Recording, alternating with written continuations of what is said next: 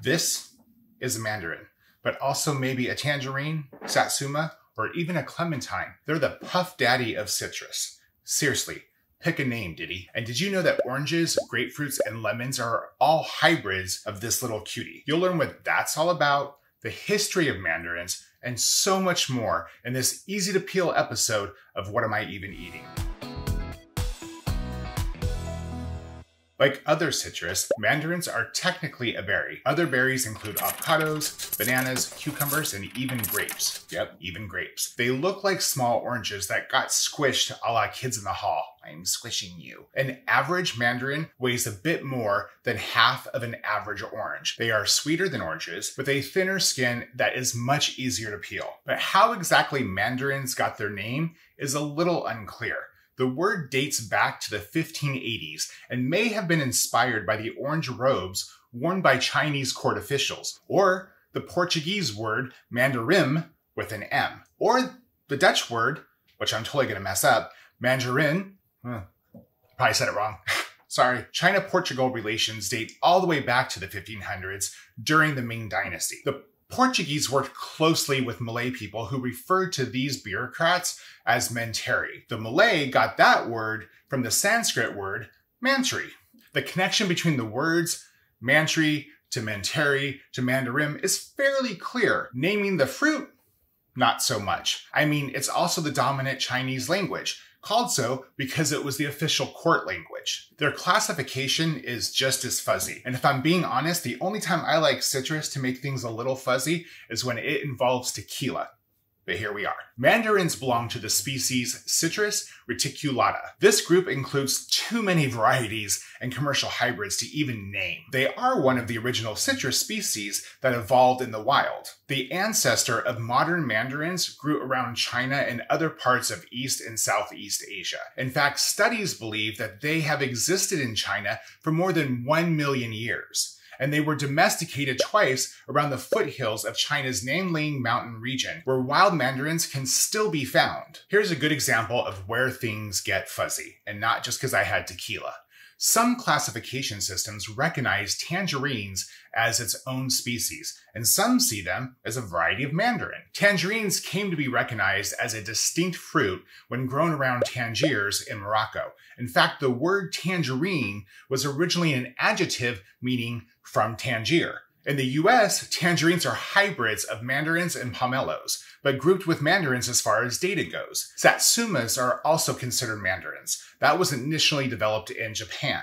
In fact, oranges, grapefruits, lemons, and even Meyer lemons and bergamots are all related to the wild mandarin, and many of today's commercially important citrus fruit is too. While we may have cultivated mandarins some 80,000 years ago, the earliest hard evidence dates back to about 4,000 years. There is a recording of mandarins being gifted to Emperor Yu the Great around 2200 BC. They reached the West around 1805 when diplomatic missions to China brought trees back to England. From there, they made their way to Italy. Around 1840, Italian immigrants brought mandarins to the port of New Orleans. Mandarins then made their way to the state's great citrus regions, California and Florida. Like lemons, mandarins were likely affected by the state's Great Freeze, Florida's Great Freeze, making the Golden State the primary grower. In fact, you should watch my video on the history of lemons to learn all about that. Gifting mandarins isn't just for Chinese royalty. In Canada,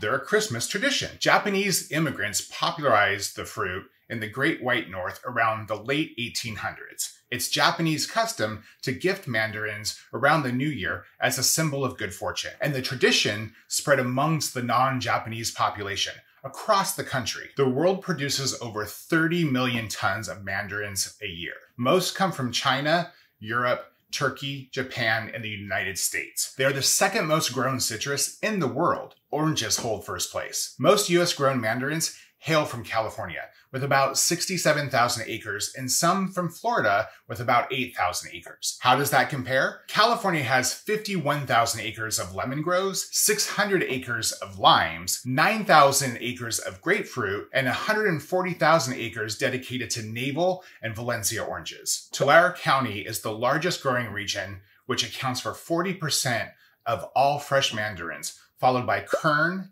Fresno, Madera, and so on.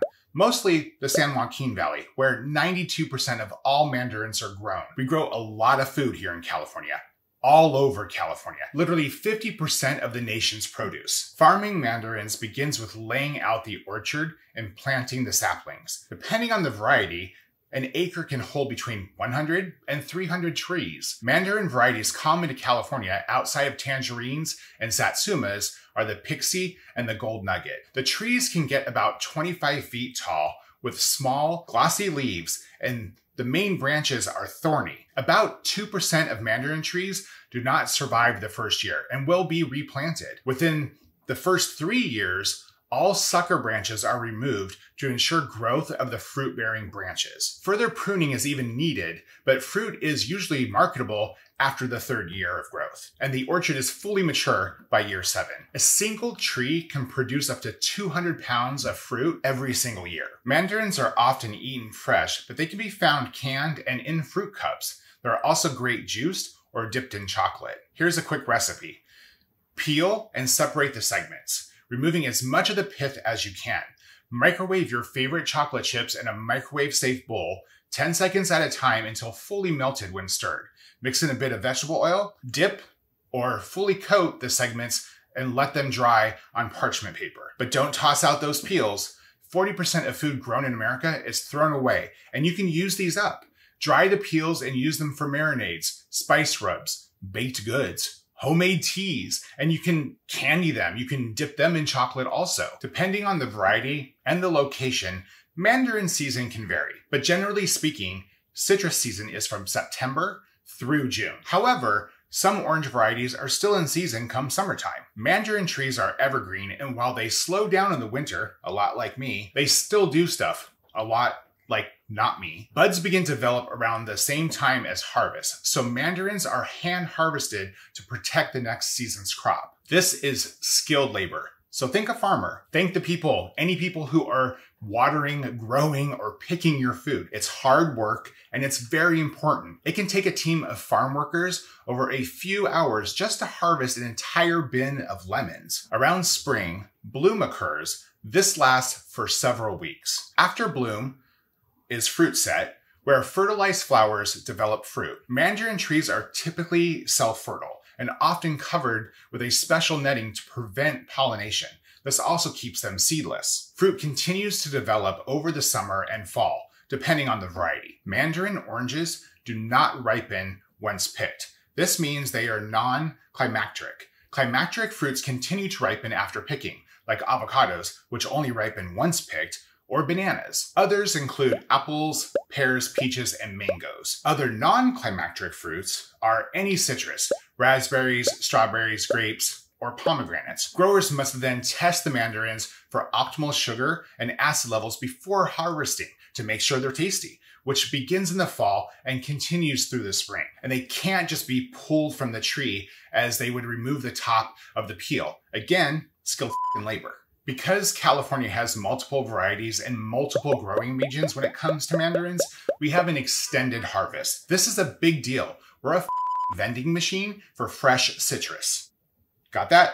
So there you have it. That's how mandarin oranges got from China to California to you. And while mandarin oranges and fresh citrus look great on a bowl on the counter, it's the worst way to store them. Keep them in a loosely closed bag in the fridge. Stored this way, I've had fresh lemons last up to 6 months. This works for most citrus. See you guys next time.